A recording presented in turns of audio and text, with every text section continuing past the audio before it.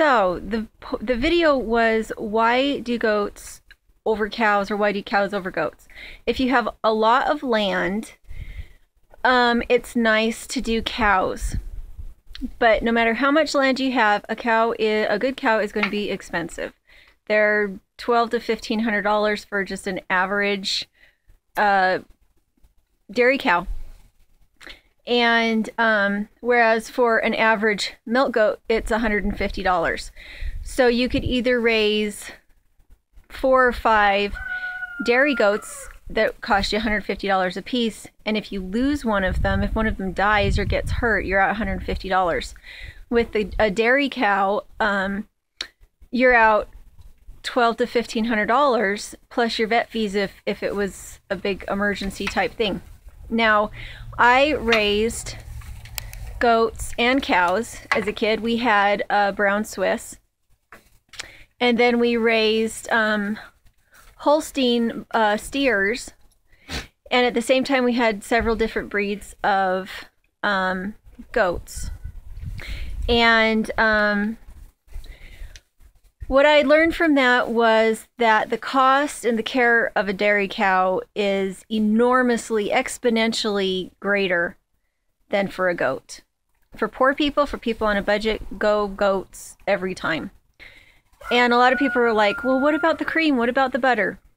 So for my opinion, I much prefer to cook with lard or duck fat than homemade butter. The reason is that homemade butter goes rancid very, very quickly unless you pasteurize your cream and your milk before you make your butter. Then if it's pasteurized, it doesn't go rancid. However, I have been making butter since I was like, how old was I? 10? And I have never found a homemade butter that doesn't smell funny when it's cooked with, like for frying and sauteing and stuff. And that was even when we washed it really well, got all the milk out of it. It just, I don't like to cook with it. I would much prefer to cook with duck fat. So if cream and butter are your reasons for wanting a cow, you can do cream from a goat. I have a cream separator that we got for like $79 on eBay that was brand new. It's hand crank. It works fantastic. I've made goat butter. It's, as far as homemade butter goes, it's fantastic. It's good fresh on things. Again, I don't like to cook with it. That's just my personal, I just think my other fats are so much nicer to cook with. Goats are easier for a small person to handle, or even for a man. I mean, cows are huge. Even if you're a big man, they can still smack you into a wall and decide they're not going to go somewhere. Whereas with a goat, if they really won't go anywhere, you can just pick them up and take them.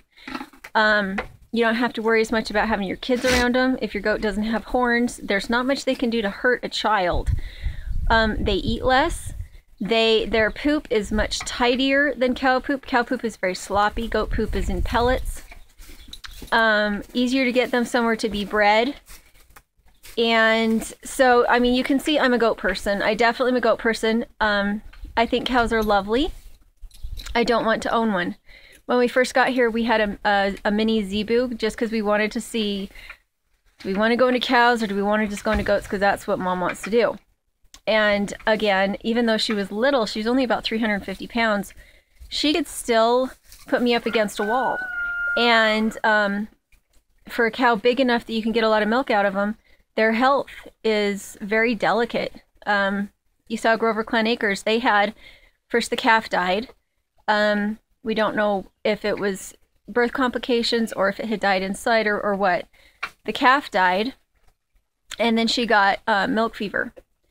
And milk fever will kill cows. We lost 3 cows when I was a kid to milk fever.